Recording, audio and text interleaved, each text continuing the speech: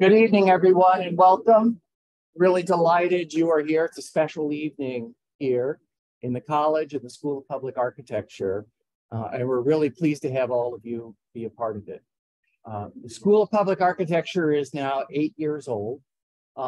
It's new, brand new, and we are finding our way as we grow and learning new things, engaging with new audiences. And this is one of those times when we are able to engage with the professional organization in a very meaningful way. And we're deeply appreciative of AIA New Jersey's support to make this all happen. But there are a few people I want to thank. I wouldn't be here if it weren't for Rose Ganella, Associate Dean. Would you please stand up and please be recognized?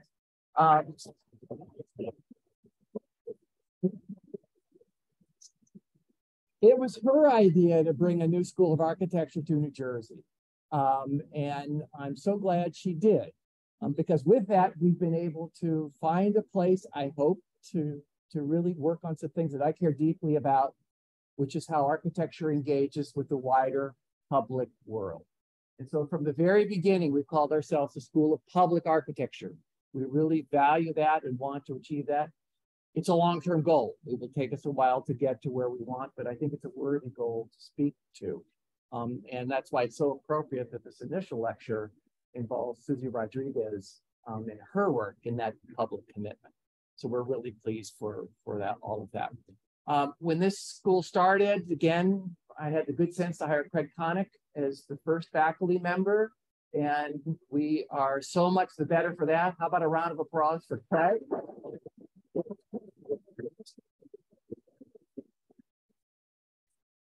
And when is Craig Fest coming? When's it coming up? Next week? Next week? No, it's coming up again this time. So anyway, we're so fortunate to have Craig here. The great thing about a new school is that everybody's pulling for it. We have wonderful faculty, many of them are here tonight, and everyone wants to build something special. So we're working towards that end. And this is one of those moments, one of those measures when we've reached a point where the real engagement with the professionals is meaningful. We have graduates who can go out and become components of the professional world in New Jersey. We're really pleased about that. But we have high aspirations to connect to that world, to bring good design to it. Those are the goals that we set for the college. And so this lecture is a very special lecture for us tonight, and we hope it's emblematic of those goals and where we hope to go. To represent AIA in New Jersey, I'd like to have past President Michael Hanrahan say a few words.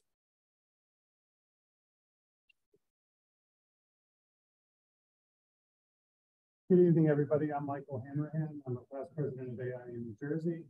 I didn't know I was going to be giving remarks, so I guarantee you they'll be brief. With that being said, the dean is absolutely right. Everybody is pulling for the School of Public Architecture, and especially AIA New Jersey. So we're very pleased tonight to sponsor this inaugural lecture. We look forward to continuing this relationship in the future. And more importantly, we look forward to welcoming all of the students into the profession as you graduate. We look forward to being your colleagues, and just want to say thank you for the opportunity. Thanks, Michael. Great.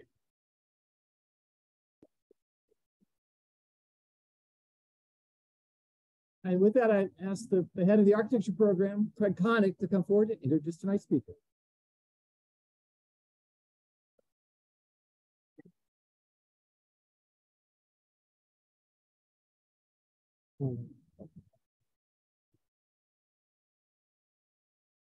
Now I know why no one microphone. Yeah, I wanted to do something. This is a professional event, so I wanted to ask our past and present members of AIAS and NOMAS, to our student chapters, to stand and be acknowledged.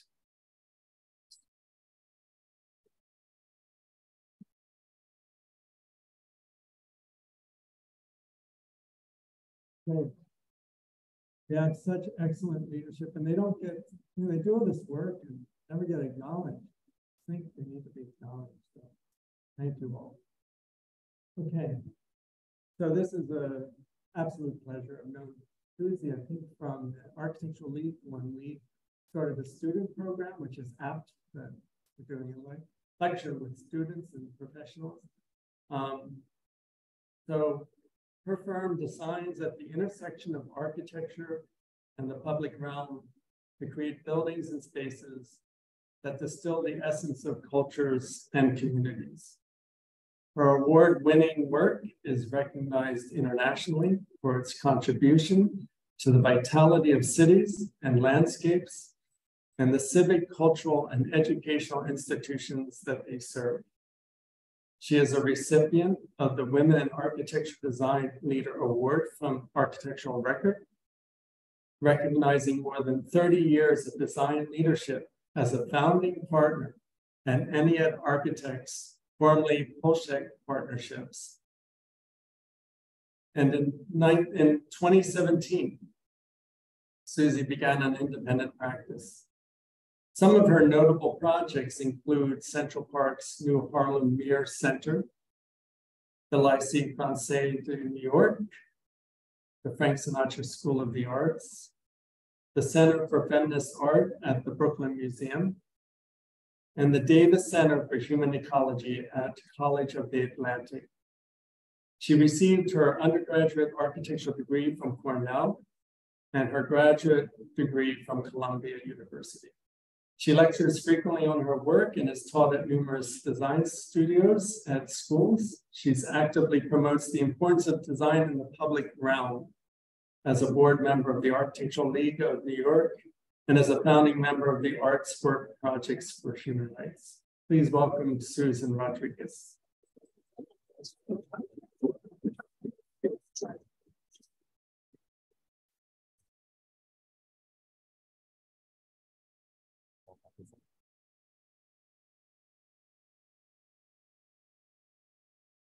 Hi. Anyway, thank you so much for having me. It's really a pleasure to be here in this super cool space. This concrete is amazing.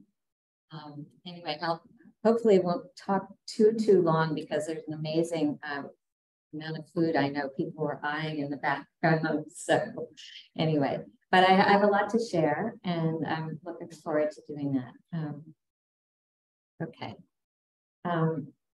So the work I'm going to show you tonight I'm going to read a little bit in the beginning and then not so much after, but the work I'll share tonight is inspired by a deep understanding of place and purpose that gives meaning to the conceptual underpinnings for each project I will show you.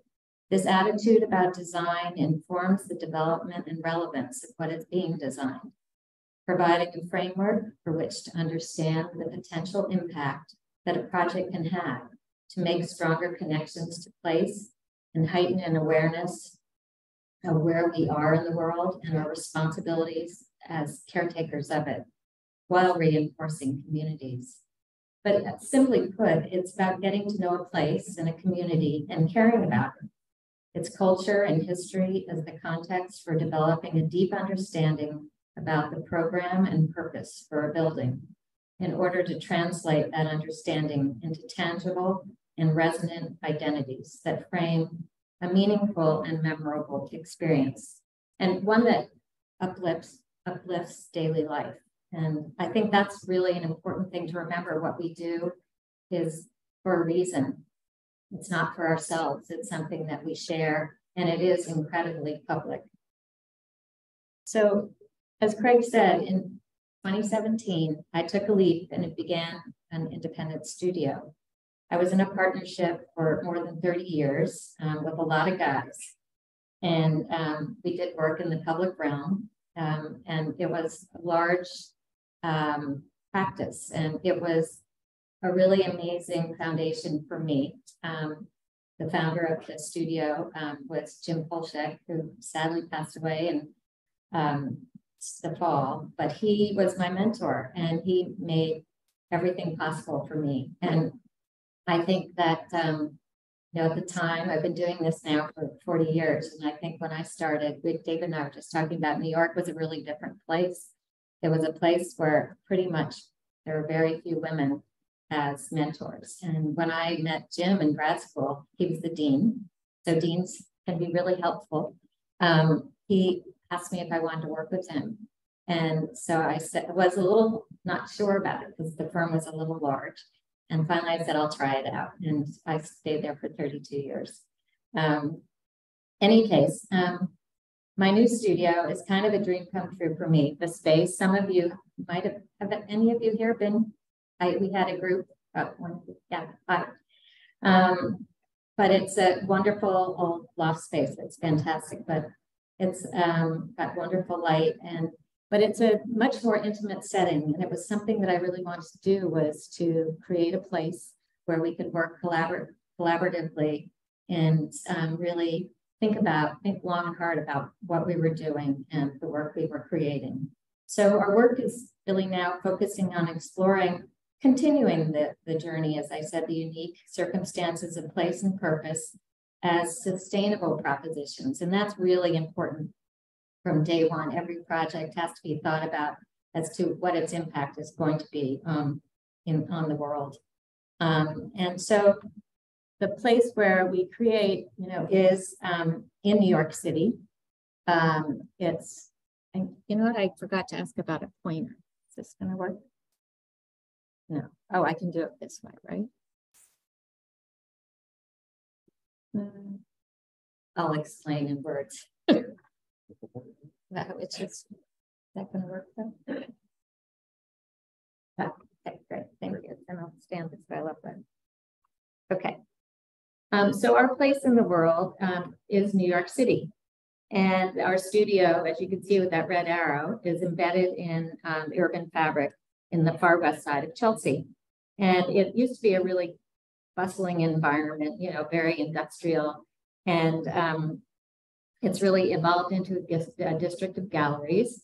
And you can see the ongoing emergence of these super talls, and they are really aggressive. And so what's really interesting to think about this development, which is happening just 5 blocks north of us, where we sit in this small 19th century warehouse building. And it's really a welcome reprieve to all that development to the north. And, I feel like we're perfectly situated. When I was looking for our space, we're right half a block from the High Line and a block from the Hudson River. And I think it's a constant reminder to me of the importance of the natural world in the built environment. And the High Line is just a magnificent place. It's evolved over, I think it's almost 10 years now. 2 friends at a community board meeting realized it needed to be saved. So, 2 people together can build energy and enthusiasm for creating a really important, what's now one of New York's most important parks. And then I like to ride city bike to work. So this is my daily route. So I'm always reminded, it makes me happy in the morning. So any case, this is sort of being sandwiched in between 2 landscapes. And I think you'll see that's a theme throughout what I'm going to be talking about. And I think this is at 111th Street on the Upper West Side, but the kind of counterpoint of the built, obviously quite severe here, and the natural world, and how we think about these 2 things and what they mean. So the first thing I want to speak about is really where I came from before I started my studio. It's a collective memory, I call it. I think I learned about that in grad school. And Aldo Rossi, he might not be somebody you're all familiar with, but the work we're doing now builds upon the work I've done for the last 40 years in so many places and cultures, and I've explored in New York City and beyond. It's something I carry with me, sort of like the bags are getting heavy, but it defines my collective memory. And I have a number of young people that work in the studio. We're very small, we're 7, but I realize that's part of what my job is, to build their collective memory. We sometimes realize we don't share enough. So I'm telling them, go look at this, go look at that. And, it really, even if it's music or movies, but it's all about experience and how you experience life. And you all have a lot to share with us and vice versa. So I think that generational dialogue is really important in a studio. So when you're looking for a job, you should look for that. I think it's really critical. So what I'd like to begin my talk with is highlights of the journey I've taken, and then that would translate, and you'll see a lot of themes from that work that will lend themselves toward understanding what we're doing now. So I broken it in sort of groups. The first is about New York City, and my husband Charlie's here, and when our son was born, he was traveling all the time. And I needed to be home. So I became a tease called the Borough Girl, because I had a project in every borough for quite a while. And so the New York City grid and all that New York is about became really important and more important as you design and build in these places. And you realize how varied they are and how different. So the first project is the Lycée Français. It's a project, and these will be little short stories, and then a little bit longer as we get into the new work. But this was a project where 6 buildings were brought together in one new building to create a new identity for the Lycée and a French Cultural Center. And the idea surrounding it was how to create that French Cultural Center, a core around a landscape. And I would say that so many of the themes that this New York grouping is about thinking about urban life, everyday life, and how to make it more extraordinary. You know, it can be a bit of a grind. So how do you make going to school wonderful? And sort of an optimism about sharing what these institutions are and how they connect with the city and making them more welcoming and accessible, and bringing nature to city life with green roofs and green walls. And you'll see a mix of public and private agencies enlivening the street. And I realized one common thread is many of these were built on parking lots. So, you know, very mundane, and how you take the city and make it a better place. So you can see that red core, which then is again the landscape. And then here in the section, you realize that landscape, cafe, and auditorium are all the center and shared, and the entire school comes together about those spaces. A simple idea, 2 towers on either side, or low towers, and how they introduced basically a secret garden and a whole public cultural center. And the other thing I think that's important, and you'll see that I really compositionally enjoy, is modularity and how to express scale in a building. So how do you find your room? And so each of those is the size of a 25-foot townhouse bay, because there originally were townhouses. And so that ends up creating a scale and order to a whole prefabricated system of recycled shannaplastic material. And then finished about 6 years ago was this addition. So using that same material, you can see it kind of wrap around the corner.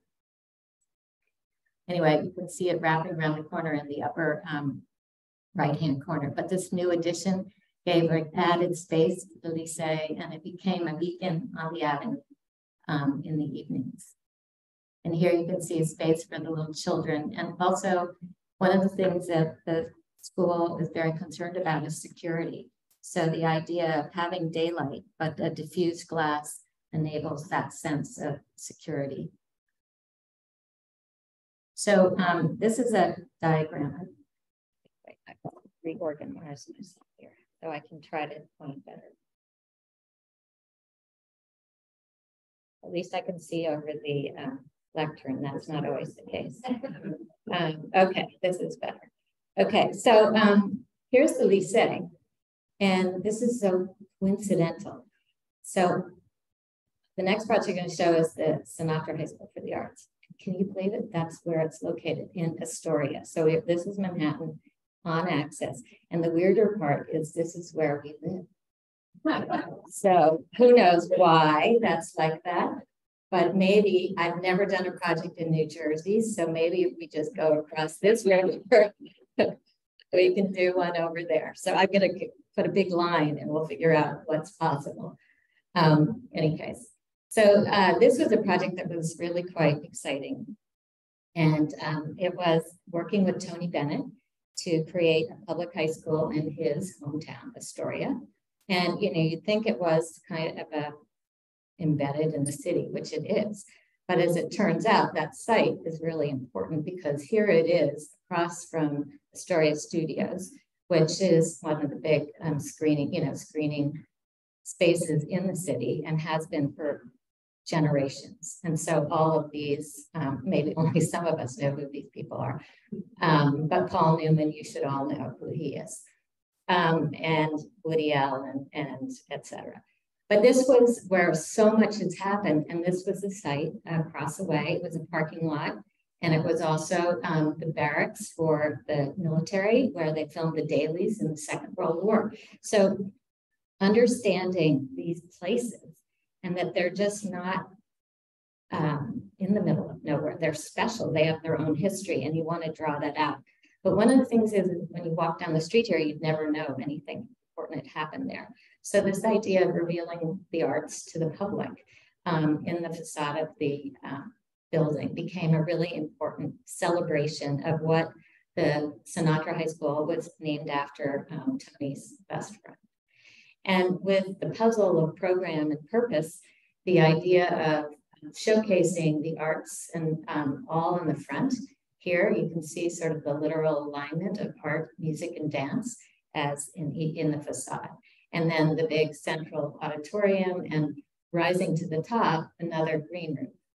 And here, this big atrium cuts through with skylight at the top, and then the green roof, and right off the green roof is the cafeteria, which is pretty unorthodox for New York City public schools. So not only looking at the building, but looking out from the building and creating a place that students are proud to be. And it's a place for the arts. Not too far, but in Brooklyn, another borough, is a project for Common Ground Community, which is a not-for-profit housing development corporation. And when you go and start these projects, they're partially funded by the state and the city. And they hand you this little 8.5 by 11 piece of paper and said, this is what your plan is. And so not too inspired. So how do we give dignity to this living? It was with Actors Fund of America and for formerly homeless and HIV/AIDS patients. And so what we realized why this was another parking lot and why it never had been built on was because 3 subway lines ran underneath it. So the challenge of doing that was tremendous. And working with a really talented structural engineer, Nat Oppenheimer, we realized what we needed to do was cantilever the building over the subway. Because if you, the weight, the dead load was on it, it was fine, designed for that, but not the new lateral loads, subsiding loads. So the thing that enabled us to do is, I should go back, is enable us to make a glass facade, and one that was much lighter in weight. So the structure then was a lot less expensive. When I first came, they thought I was like clueless and sort of lost my mind to propose something like this, but it ended up being a lot more affordable. And again, we integrated another green roof in the back. So this became a way to create really dignified housing for formerly homeless individuals, and also to sort of rejigger the planning so that the across the hall, you actually had a cluster of 4 neighbors instead of looking at a blank wall when you open your door. So all sort of small pieces, and the idea of the first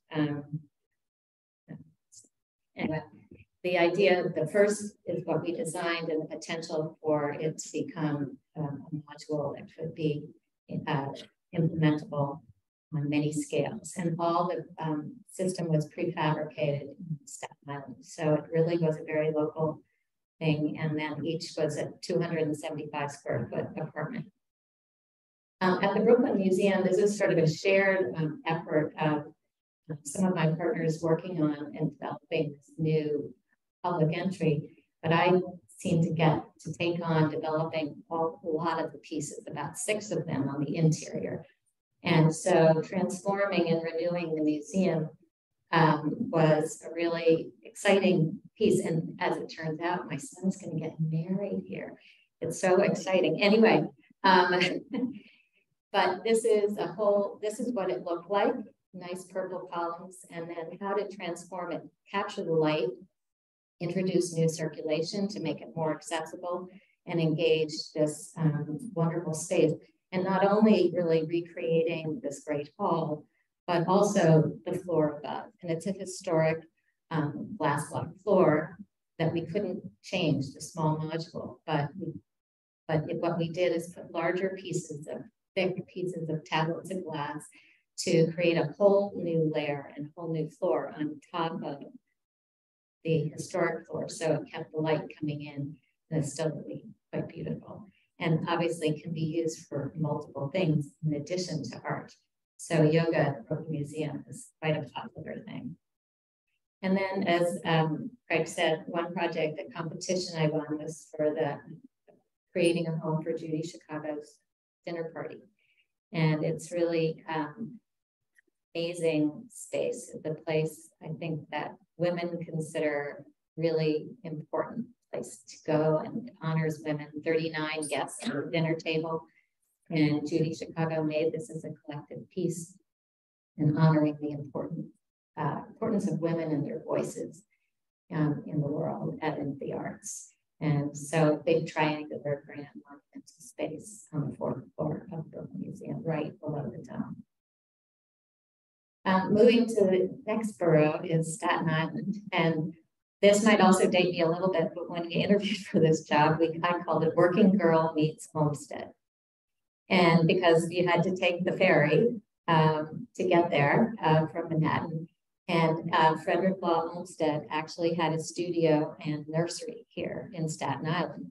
So learning a lot about Carrera and Hastings, who also did a number of buildings, there was a lot of interesting history. But what the project really was, not only creating civic space and identity, really understanding the rational organization of the program. Each of these towers of justice courtrooms stacked below them. But it was really about transforming an urban void. It was a 4-acre parking lot. See, the theme continues, and which was a quarantine hospital in the late 18th and 19th century, and then a Victorian poltergeist, really, where they built on top of what was burial grounds.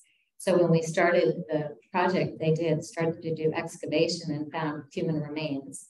And they had all been moved where the park is at the northern end, and that's had to be respected. And then the courthouse set to the south of it. And so creating this new public landscape that was surrounded by the library, the theater, and the new courthouse.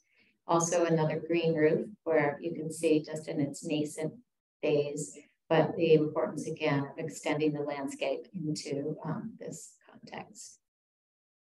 And I think one of the most spectacular pieces is actually the view on each of the court's floors where you are on jury duty, and you really, I think it dignifies that experience as well. All the courtrooms, which I've not shown today, but all the courtrooms have daylight in them, and a really important piece. And then when I was teaching studio at Cornell, there's in the space downtown, we had a morning meeting for some reason, and I looked across, and that was, you could see the courthouse from downtown. This is a view from the ferry. And then I love the diagram on the right because that shows the Staten Island ferry and its scale relative to the courthouse. And so I think trying to understand the impact of the public space and where you're intervening and how big things are is really, really important. So those ferries sitting at the waterfront are of the same magnitude as this new public building, and similarly public space. So this is in effect being on the deck of the ferry. So the last borough is the Bronx. And I had the pleasure of working there at the New York Botanical Garden for more than 20 years and many projects. I'm just going to show you two.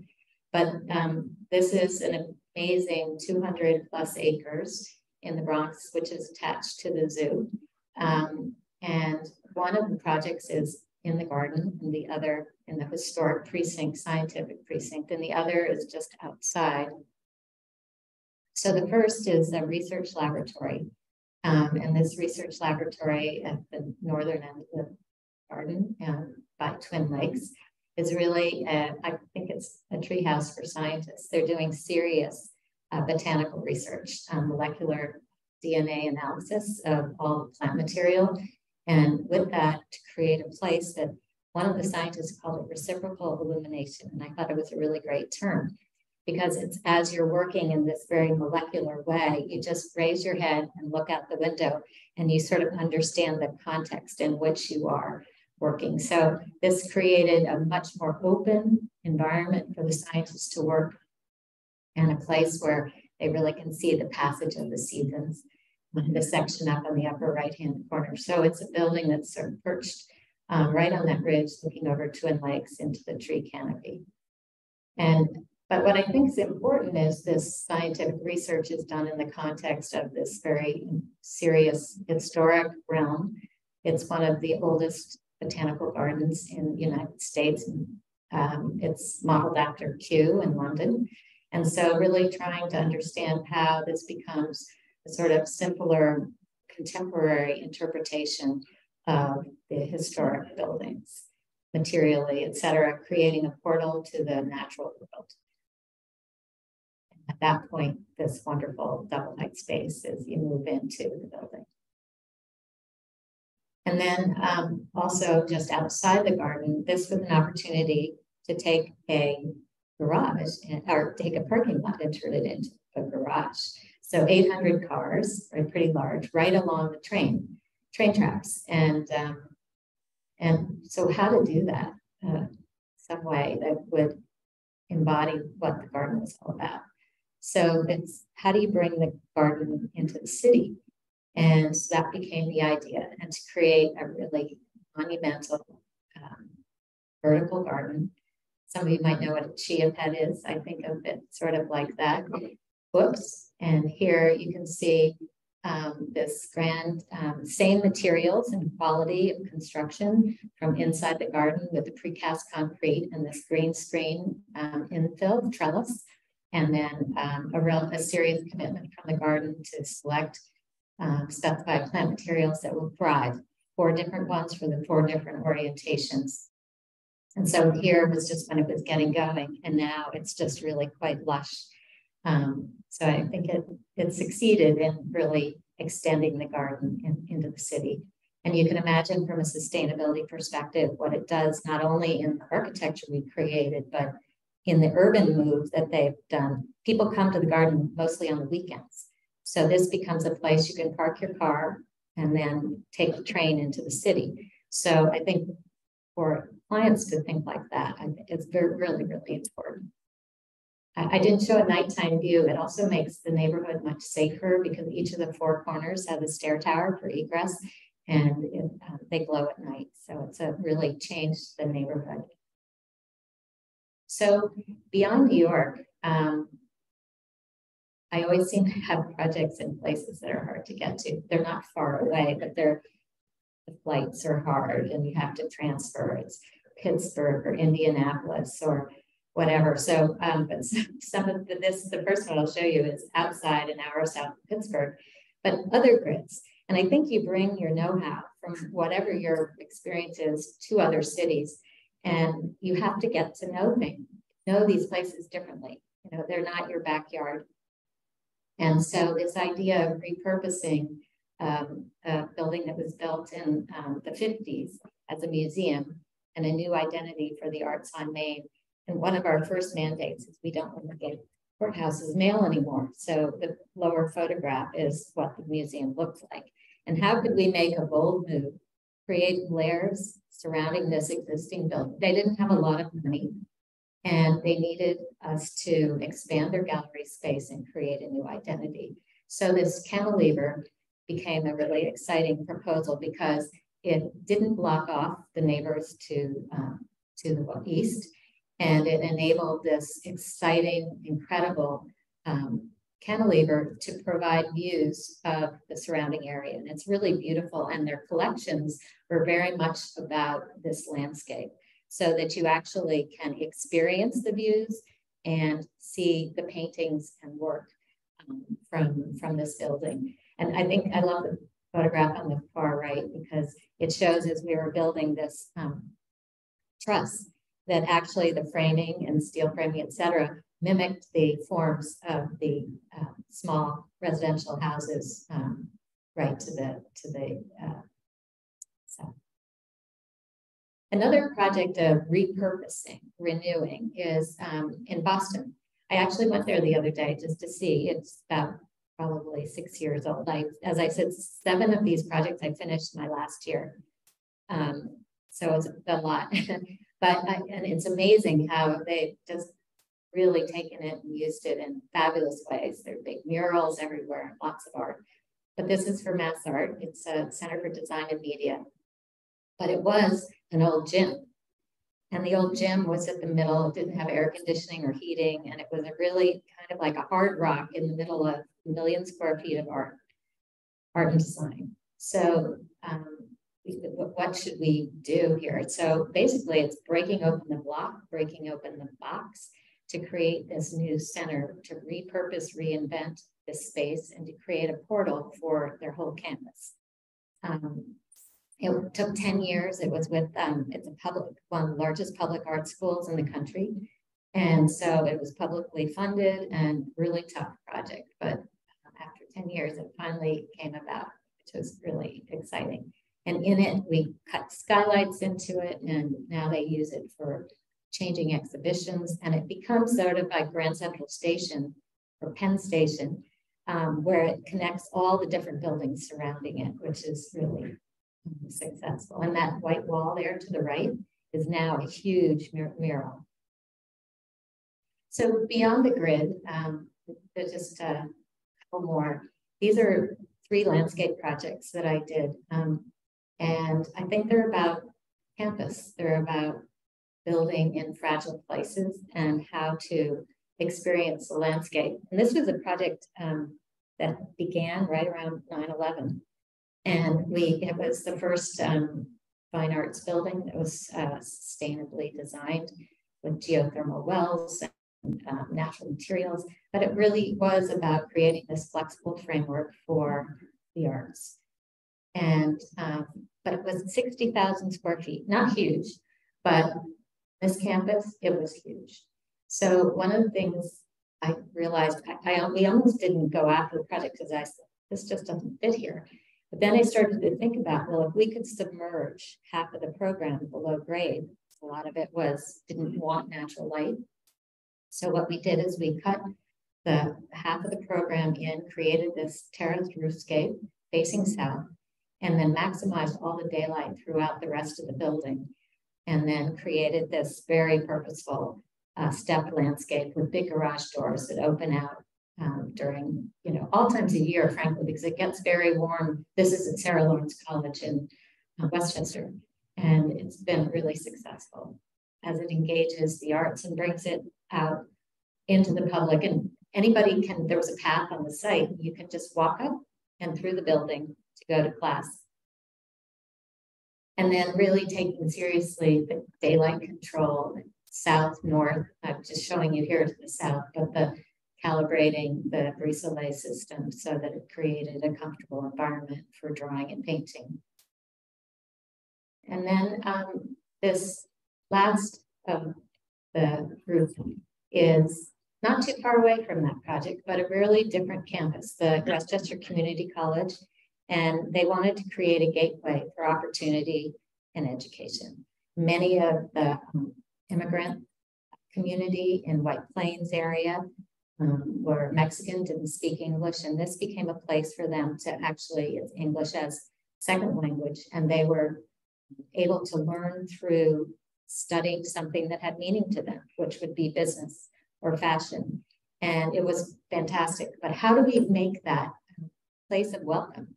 And so this became an important marker, which lights up at night, because many of them were taking a bus. The bus stop was right here, and they could walk into the building. And then What I think is very important, though, is this gateway about this monumental welcome. This is sort of like a 24/7 building. The campus isn't like that, but this building is.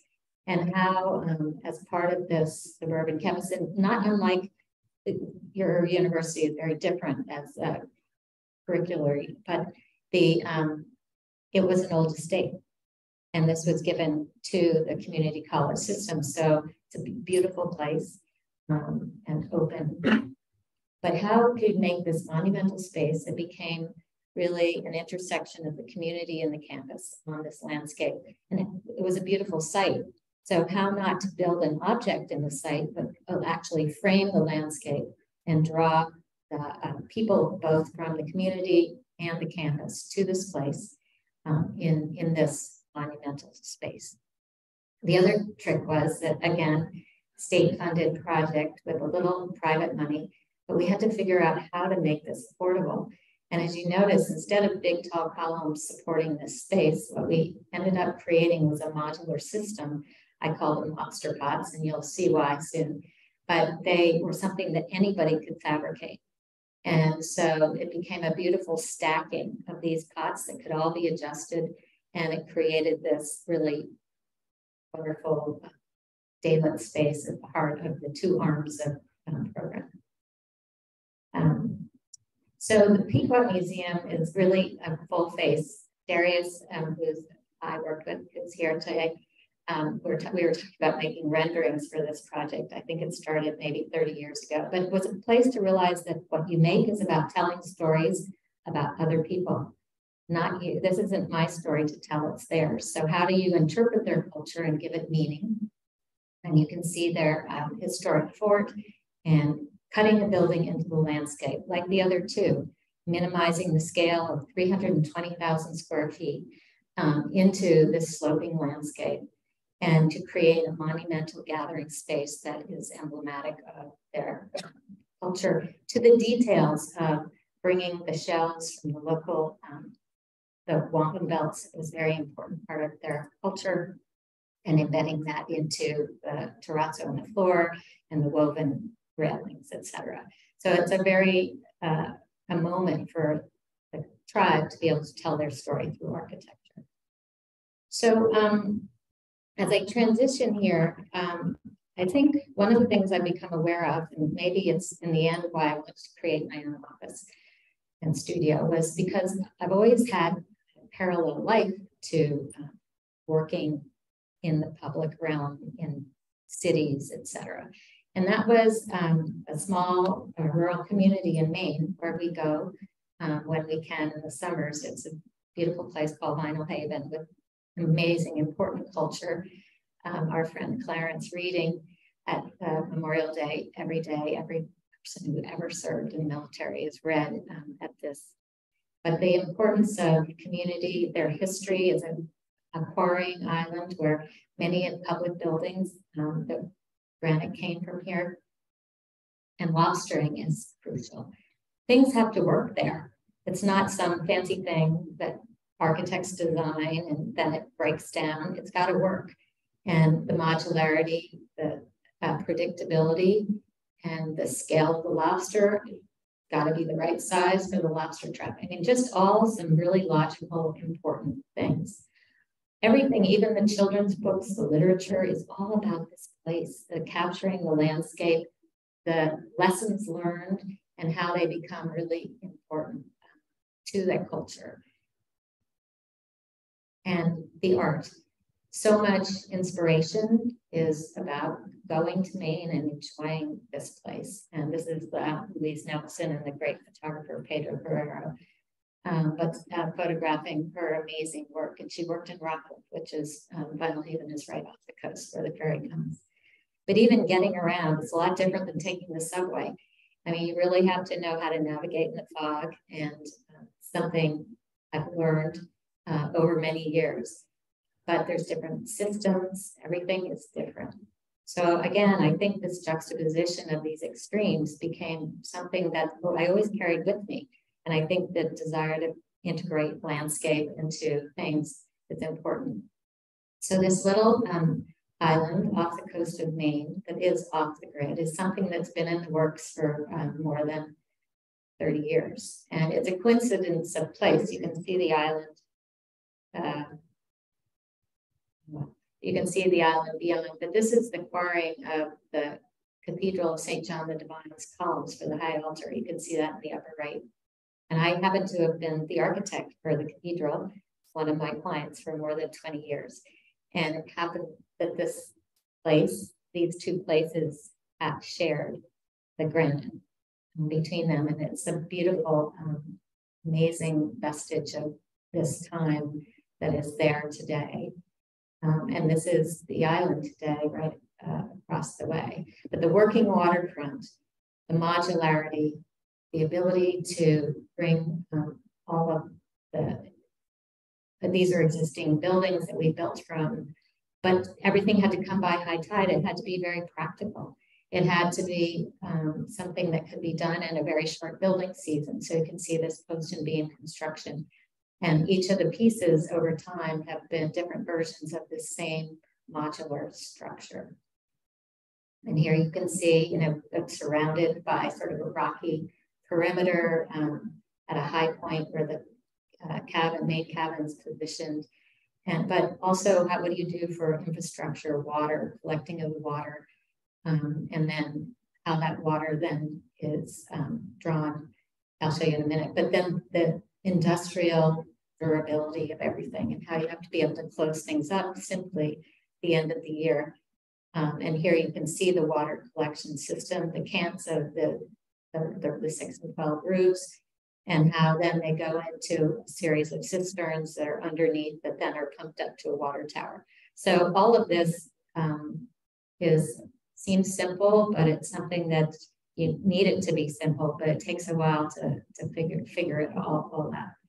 But here, positioning it toward the sun, the simple materials that weather with time, and then you can see the expression of that 8-foot module and the daylight and views into this space, but all made by 2x4 standard frame construction.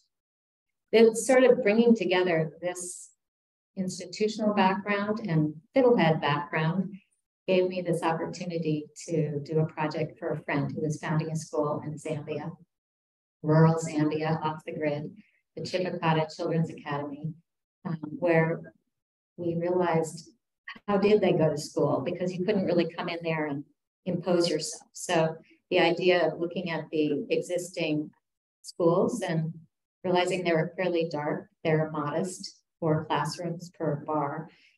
What could we do to not reject this, but try to improve upon it?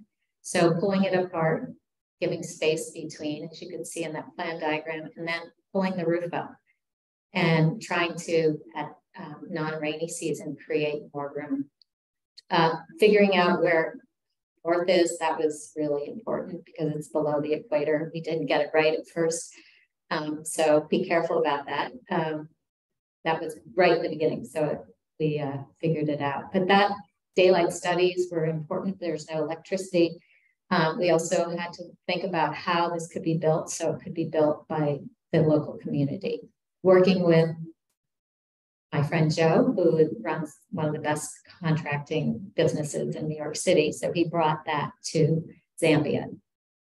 And so it was block construction, steel was fabricated in Lusaka, very systematic. Nat Oppenheimer also was the structural engineer on this. So it was a collaboration of friends who were helping our friend who wanted to start this. And so I realized that we could work differently. I didn't need to work in a big office. I could figure out how to bring people together for particular projects. And this is just showing it pretty complete. There's more that's happened since. But I think that collaboration was wonderful, and trying again to interpret and bring some of the culture and the sense of community to this place is the opening day and the children on this platform that keeps it high from the rainy season. But you can see the modularity, the openness, literally like the diagram. And then here to open up the roof, which provides 4 more classrooms per building, but only not in the rainy season.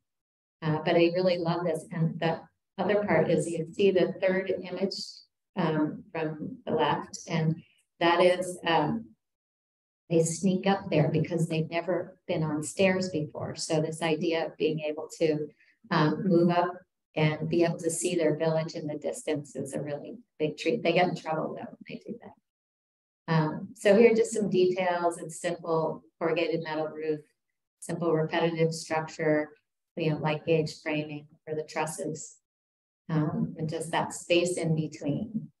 The texture of very modest, just slipping of the block structure to create that openness and a little, they didn't like doing this too much, it was hard.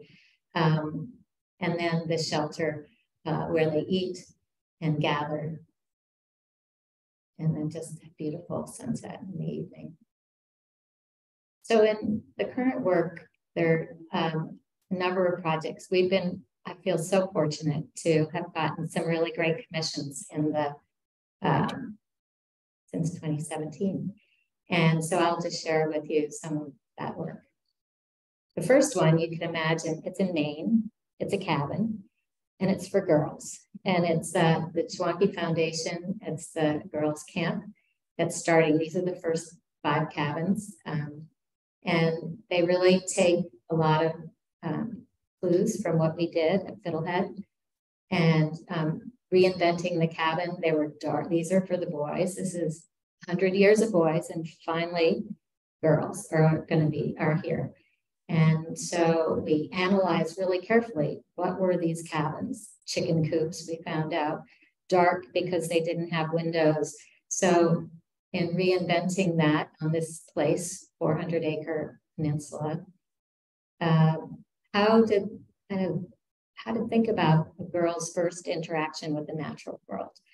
And also with climate change, the weather has become increasingly unpredictable. So the idea of creating a community, a place that they can hang out that was daylit when it was pouring rain or when it was cold. So that's where we created this sort of finally this C-shape strategy. But all along the road, though, we had to know, okay, we have bunk beds, we've got all this stuff, and if the stuff didn't fit, the design wasn't going to work. And so it became urban design by bunk bed, community design by bunk bed, and how to figure out that scheme. And in the end, as I said, the C-shape alternative with bunks along the perimeter, 12 beds per cabin. They're really tight, 16 by 32, but it maxes out. We made everything. And the cool part was there was a man who was on the building committee. He said, I was growing up, he was in his late 80s. He said, I always had my own little window to have my own view of the natural world. So every girl, whether top bunk or bottom bunk, has that view. So it was important, their orientation to the sun. And here you can see some of the renderings. So the repetition of these south-facing primed, if they do want to do solar at some point to contribute back to the rest of the facility, while these don't have much electricity, only for egress, which is required, that could be really great real estate for that. And here they are constructed. And you can see, again, the modular timber frame made with Shelter Institute, who's just down the road, who did our original cabin 30 years ago. So they're all going to, this is their first 5, and they have 5 more to happen soon. But it's really wonderful. It's very much kit of parts. And so you can see the materials, all natural material, locally harvested cedar from the area, and spruce. And one of the things that's really gratifying is that the ventilation really works. These upper windows, they said you can really feel the convection of hot air that's drawn out at the top. So again, natural ventilation, light on the land. And here you can see on the back end. Because of getting to know Maine, this was a really lucky project. A firm in Belfast, Opal, asked if I'd be interested in collaborating with them. I said, sure. And so we were did this RFP. I thought I'd never do an RFP again, but I did. And this is at the College of Atlantic. It's a small college, 400 students on the Atlantic. Can you imagine going to school on the ocean? Beautiful, sort of, but harsh climates. It's also an idealistic place. It's the College of the Atlantic. Everybody studies human ecology. It's your relationship to the natural world, whether you're a poet, designer, scientist, etc. It would have been a school that I think Rachel Carson would have founded. But it was about bringing back the economy of Mount Desert Island when there was a big fire in the 1940s. And it took quite a number of years to get it going, but finally they did. And it's a campus that faces Acadia National Park as its backyard, and the ocean. Frenchman Bay is the here that you're looking at to the north. The working waterfront, again, another shared theme, and sustainability. This is where they walk the talk. It is sustainable life. Everything about their day is about food systems and composting, and they're very active in terms of, it's a wonderful place. And they have this college governance. It's sort of okay as an architect. You have to come every meeting as you have to present to this 400 people. Anybody can ask you a question. If you want to reply, you have to do this. So it's all about consensus decision-making. It's a little overwhelming when people have opinions and don't know what they're asking you. But you learn to be patient and to listen. And so it was a great project for interdisciplinary study. The study of absolutely everything from poetry to geology. There are collections, there is a greenhouse, and it's also about extending their campus north. You can see this sort of purple volume creating this L-shaped form that creates a new landscape and something that will thrive and operate at all times of year. So there you can see the building, I hope, in the middle as it forms a new landscape. Here a little bit closer, the greenhouse facing due south. And then you can see the PV array, which is a really important part to generating 80% of the building's energy. It's a passive house, and so it's all wood construction, heavily insulated, and working with Opal, who are really passive house experts. It's been we learned a lot, and they're that committed to it that they're actually creating a new product for insulation made out of wood particles that doesn't exist on the East Coast, only the West Coast, and I think in the South. Any case, this is seeing it in the fall, the beautiful colors on the rugged shoreline, and then the extreme weather conditions that this building has to kind of thrive, as I said, in that environment. But the focal point is this old oak tree. So framing this oak tree, great place for gathering, and a lot to, you can see some of the similar ideas of solar control to avoid the heat gain from the south, and the vertical articulation for, the vertical articulation for the western sun in the faculty offices. Tougher, harder back edge to the north and the east with slots, and 5-foot slots cut through so you can actually see all the way through the building. So the oval of the landscape, and then this is the array of program that's in this. So nothing's repetitive, everything's different, but it really is a sense where the community of College of the Atlantic are thriving. It's made a big difference for them because it's the first really purpose-built academic building. We even have a place for whale dissection and all the botanical collection from Acadia. And so here you can see this is the gender neutral bathrooms, best view in the world of Frenchman's Bay. And then just a diagram of the wood construction. This is at the southern end, the stair that you can look all the way through the building. And a diagram just really showing all the assembly of that wood frame construction. There's just a couple of pieces of steel for the greenhouse and the front columns. But it's very robust envelope with triple glazing, wood windows, though, triple glazed wood windows. And these are drawings that we're starting to do a lot more of. We call them X-rays. So they are about how the buildings are built, but they're also about how you experience them. So to be an architect, I think you have to kind of operate in both ways, being highly competent technically, and if you're not, find somebody who is, and trying to understand all the systems so it's a comfortable place, but also to create memorable space and really something, bringing those two things together. So as you go inside the building, the idea of daylight coming in strategic ways, views out. And so you draw the inside out no matter what the season is. And the idea of these sort of articulated, more private walk to the faculty offices and little niches for students. And then again, the daylight diagrams that we did as we were working through it. The botanical collection and the herbarium. So you have science and art in one building, which is quite extreme. And then this teaching greenhouse, which is a lot messier now than when we took the pictures originally. And then just these wonderful vantage points throughout for students to gather and study. So it's a building that's for classes during the day. And then at night, it becomes almost like a library where people come and study. All the classrooms are open, and the doors, big sliding doors open, etc.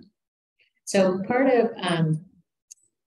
the main thing, it continued in my collaboration with Opal for a project in downtown Waterville where Colby College is.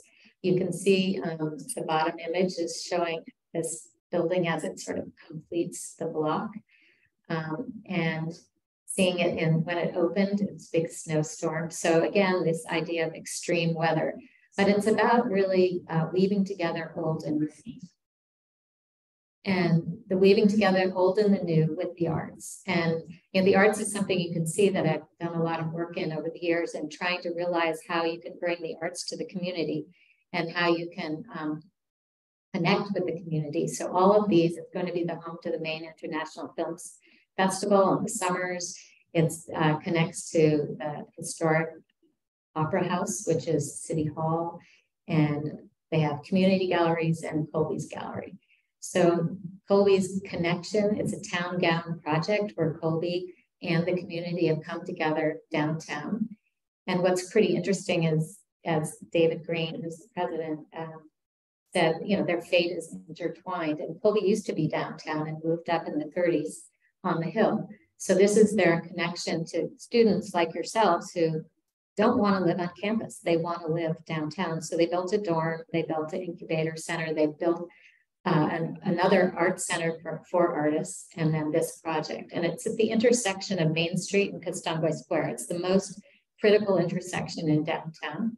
So we got to know a lot about their history.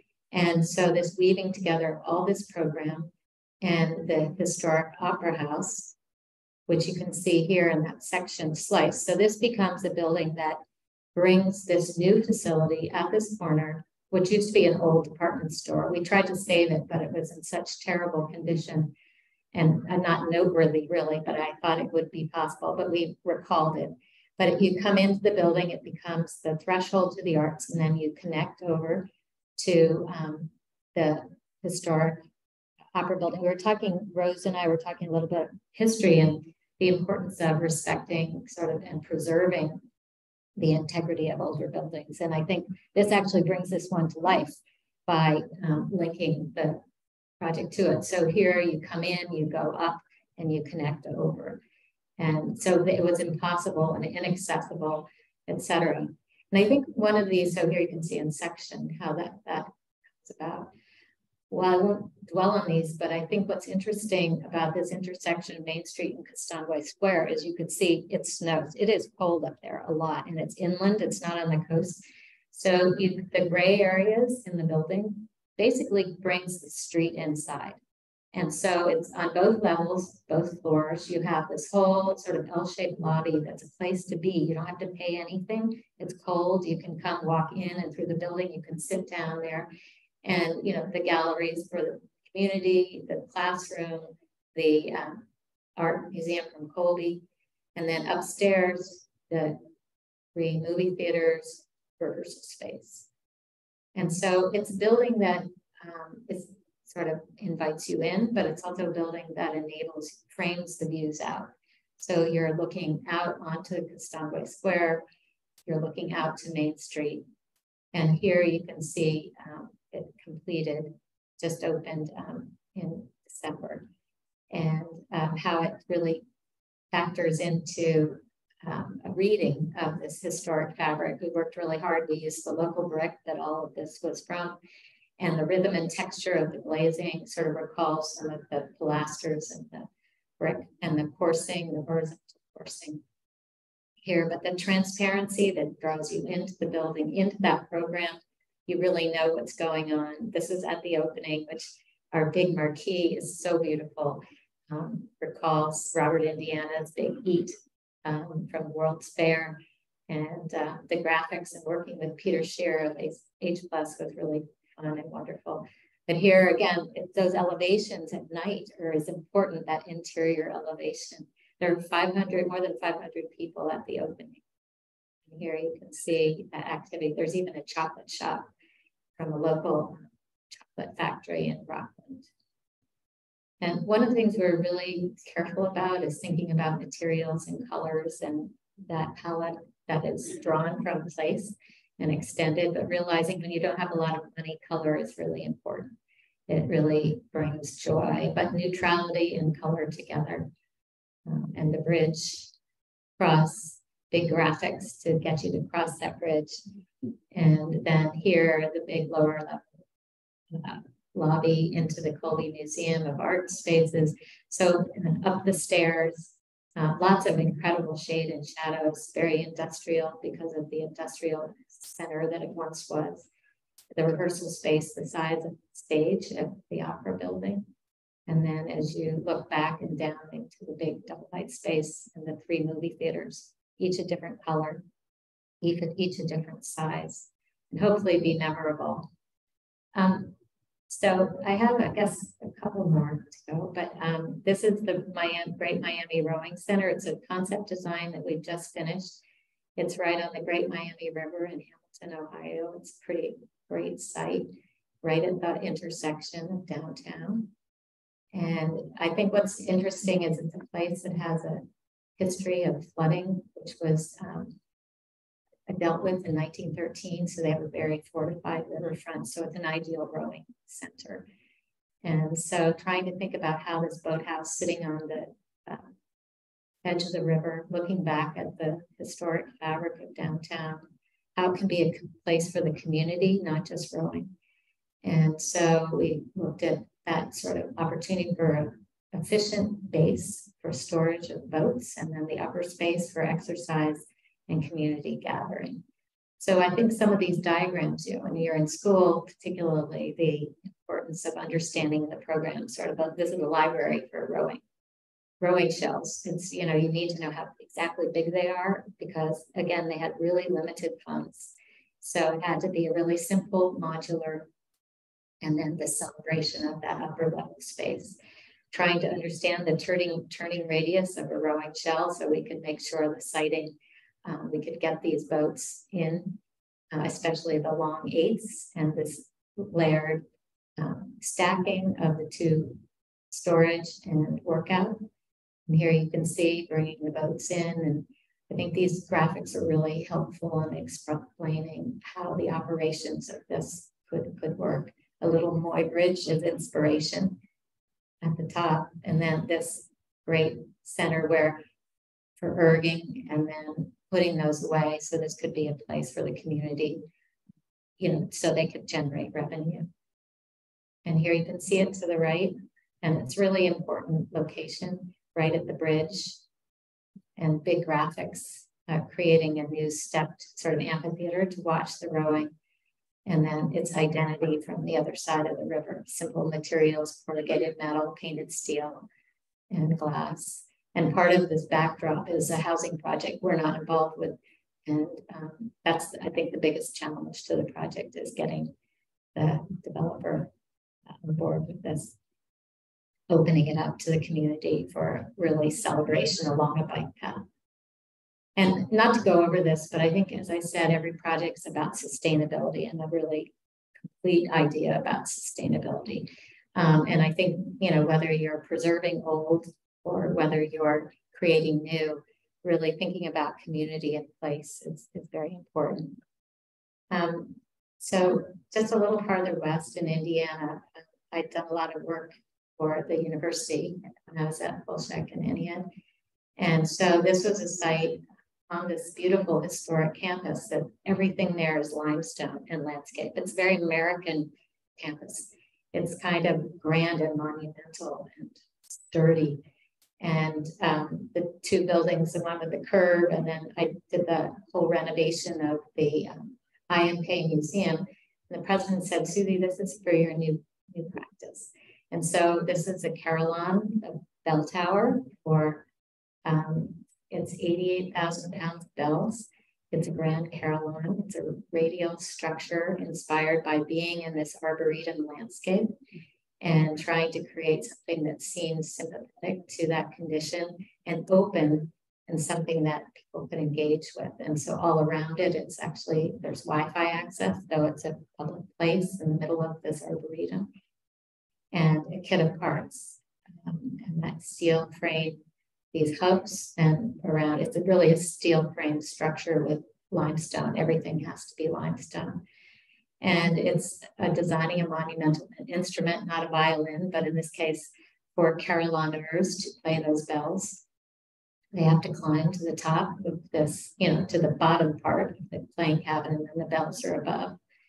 And here is the construction. They had a webcam, so that was really great to wake up every morning and watch what was going on.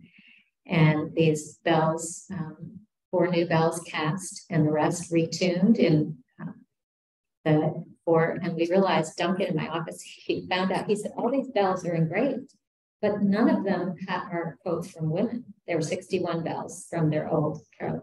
So nobody knew that at the university. So 4 new bells, and one of them is the biggest one. But Sappho, Hildegard of Bingen, and Emily Dickinson, and Maya Angelou, and they all have their inscriptions, which I thought was really fantastic. The president was excited to do that.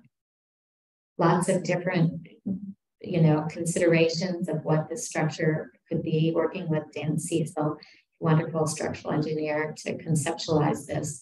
So this is working at the lighting at night.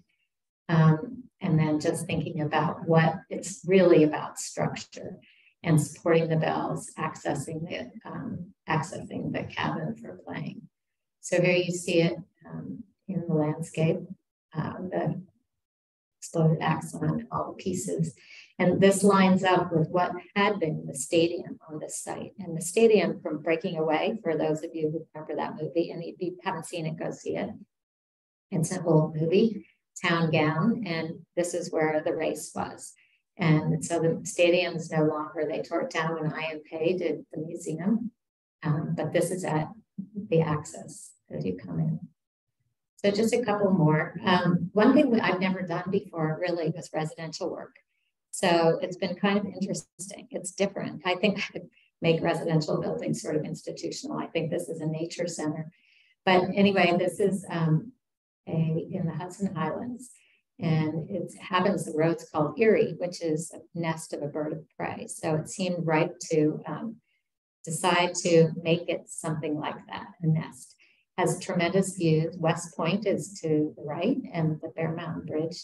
And it's also kind of incredible storied landscape, you know, from the Hudson River School and the paintings, et cetera. So capturing these views, honoring it and framing it really became the opportunity and object of this exercise. So it's an upside down house where living is above, and it's sort of a motel below with bedrooms, and really trying to be inspired by being in this beautiful place and thinking about exactly how it sits and frames the landscape. While I think in some ways it's an object, it also is more so a frame. And here you can see the construction, steel and wood, construction, highly insulated envelope, triple glazed windows, geothermal system, PV array, and natural materials, stone, zinc, glass, and wood. And again, another one of those X-ray drawings, the experience in the context of the making and the material palette. So you really feel like you're in this wood box floating over the landscape. And here you can see as you come in the view under the cantilever toward the river, and sort of the glow of the light is magnificent. And just slices through, kind of like in College of the Atlantic, these strategic slices through the building. And so when you come up to the top floor, this big deck along the back, you can see that overlooks the view. And then this super cool stair that cantilevers off the wall as you come up and down throughout the double height space.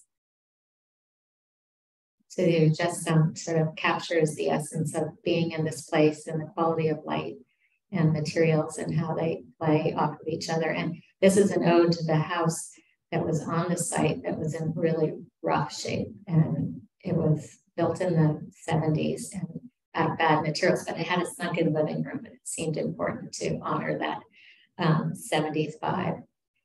So here you can see the views and the texture and quality of the wood and cedar and zinc and the stone that emerges as the base or out of the landscape that really is about the quality of the rocky terrain. And here, just the view, you see it really floating in the trees. And then this is a project that's right, not too far north, but in Northwest Connecticut. And, you know, I actually, doing these couple of houses, I'm not sure how many more I'm going to do. They're a lot of work. It's a totally different thing. People make decisions differently, but it's interesting. So this is on this lake, and it's a simple site. It's slopes, beautiful views of a small lake, and but what's interesting about it, its road is 79 Old CNE, which used to be the railroad tracks for bringing people to these summer colonies back in the early, late 19th century, et cetera. So the road is sort of a dead end. It used to go through, but this is the culture of this place. So it's a steep slope, looks out to the lake, and where do you put the house on it? So the idea of getting the program and weaving the program into this, but trying again to break its scale down, to integrate it into the topography so it didn't seem as monumental, which is really nice to have a client who wants to, while doing something extraordinary, wants to be modest in some way and wants it to be all about the landscape. So as we start to think about this building, how can it be about the view? How can it be more porous? And how can you think and navigate the incredible tree canopy, mature trees, a wide variety of them there, and think about seeing through these components and making the program express the components of the design and the massing. And so just some sketches, but here you can see the strategy of the sort of a main singular building and then a whole terraced roofscape. And because it's sloped, you actually see those roofs. So the idea of a green roof for a majority of it, and then you can see the main public space you can see through and bring clear story light from the south. It faces east and ventilation through. So here you can see inspired by many green roofs, but this is a beautiful place in Manitoga, where Russell Wright's home in Garrison, which you can go visit. It's public, open to the public. But that is just a beautiful thing. And to be living in a space that makes you feel like you're in the landscape, I think hopefully will be really effective in each of the series of bedrooms as they marched down in topography. I won't go into the planning much, but I think you can see it's pretty rational and ordered, yet simple. And then the greens. And I think this is, I don't know if you guys use Enscape. It's a little scary because it can be a little slick, right? But what's interesting about it is, so here's Enscape, a white building. And then you see how the color and material decisions are so important. You know, you can really destroy a design if you don't get that right. So we're working on it now. But this idea of this sort of rougher, darker outer envelope with lighter wood in the inside. Here you can see it farther north. But I do think it's interesting to try that out. Don't just decide, see what works, because I think it helps a lot. Again, a really serious, sustainable proposition, but from wells to systems to materials. So I'll end finally, and then you guys can have your food, but is like a project of a lifetime. It's the urban and the rural. It is this, right? Where I showed you this before. And where is it but Central Park? So if you think about it, city is about that. And the vision to create Central Park, it was a big nightmare politically to decide where that was going to go. And people wanted here, everywhere in the city. And so it's still called Central Park. It's not named after anybody. It's a public space. And, this is a fabulous view of that. The sites in the northern part of the park where there was an existing facility for skating and swimming. But I think the purpose of this park and our clients at the Central Park Conservancy, it's about healthful recreation for all. It's horrible to see the word classes. That's not a word that we use today, but it's about a place for everybody and a place to enjoy for people who couldn't get out of the city. Not everybody can get out of the city. And so you realize during COVID how important it was to have a place to go. And so we looked and did a lot of research and worked with the Conservancy, who knows it so much. They're the landscape architects, so they're our client and our collaborator, to see about how this site emerged and what its history was. But in the 60s, they let this happen. And it's this very aggressive fortress that really blocked the rest of the park off from the Harlem community. So first thing I just said, we have to get rid of it. And so it was a real barrier, inaccessible, open only a part time of the year. So now the idea of having that be replaced, and you can see it really was a barrier to the historic archway in terrible condition. It leaked almost 1 million gallons of water a day, potable water, New York City drinking water, really bad. So here, how could we make that happen? And we started to find out that the stream originally came through and into the Mere.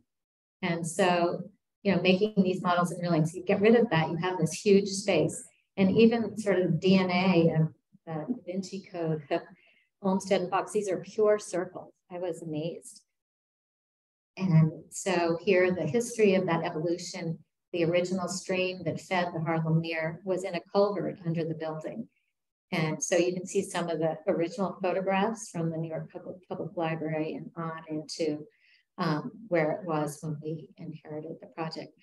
So this idea of taking the building, slipping the building to the east and integrating that along the drive of that. And this is the condition of this building that blocked everything. But there were some examples in the park of buildings that were integrated into the topography. And so what if we did that? And if we pulled the building away and we created a big outdoor room and then brought the stream through and framed between the two drives. So what was becoming this today, with the stream coming through, still a monumental pool, but the building enveloped in the landscape, more park. So from above, you won't even know that there's a building there, but you'll see this changing landscape outdoor room that is 3 buildings in one. So here, the site plan, the sort of movement and making it all accessible so that everybody can go there. And then here it is. This was a couple months ago, but it's been under construction for a while. We still have about 1.5 years to go.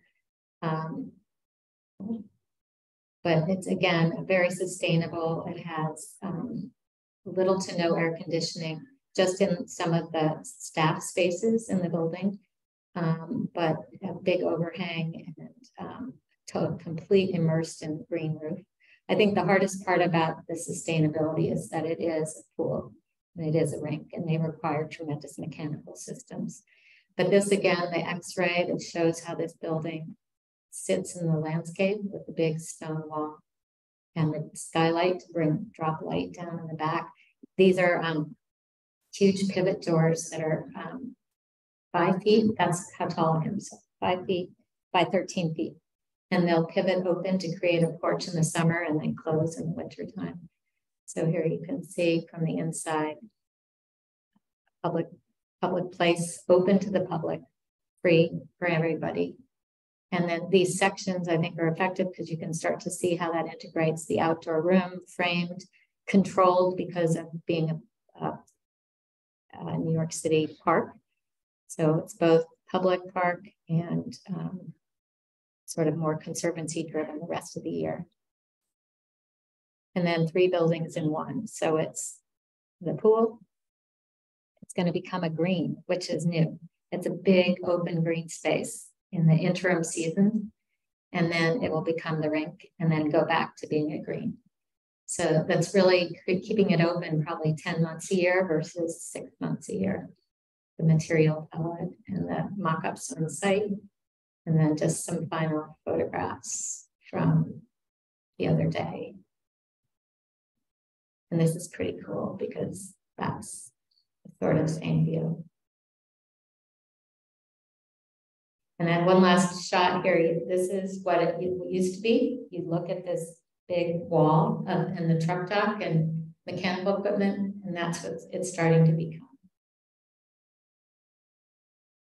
And so I'll leave you just with a quote that I left you with last time, or began with last time, is the wild places are where we began. When they end, so do we. We had better not speed their passing. Our talents can keep them if we let them. Thank you.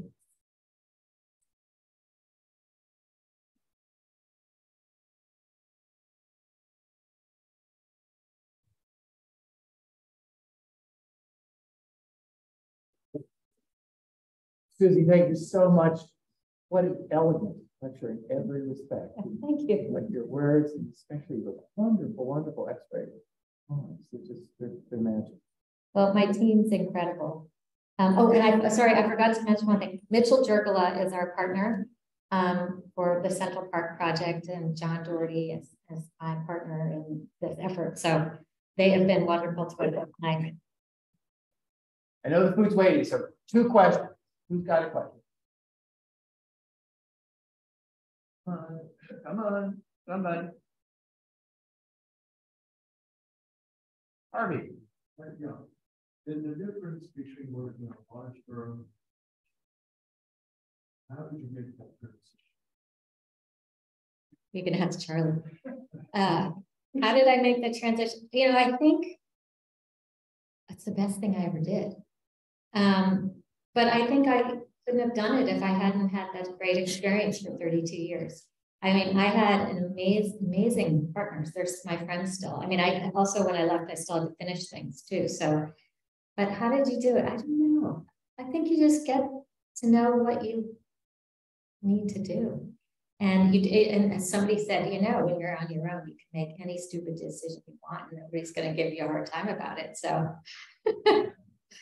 but I'm being more serious. I think it's not easy. You know, right now, I think I could use a really great management partner if anybody's interested. You know, I think that when we're well poised as design architects, but when we become the architects of record, which we're doing a lot of work with the Lycée now, who was my former client, and we're doing a number of projects as the architects of record as well as the design architects. I think that's harder, you know, and I think when I'm the design architect working with an executive architect, it's a wonderful partnership. I know how to do that because I did it for 32 years and I had great partners in that effort. So I'm still learning, but at least, you know where to call for liability insurance and they take your call. So. What question? Down here.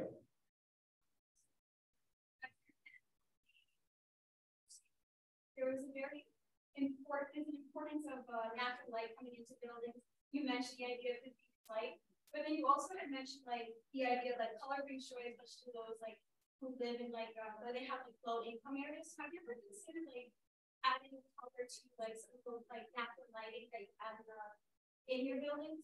Like having like, I don't know, like skylights? No.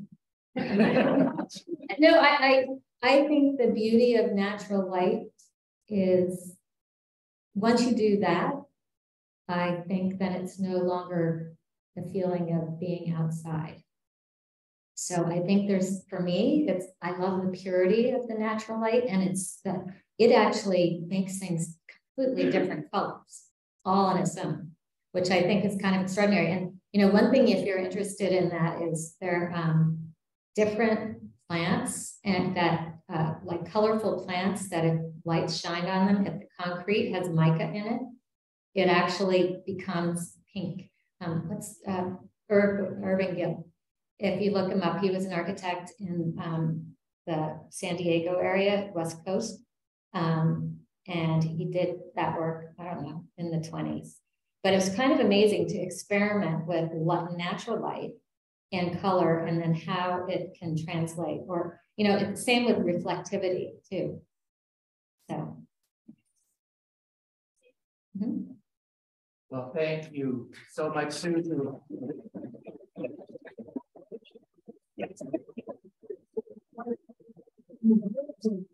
And now, everybody, yes, I'm you. Yeah.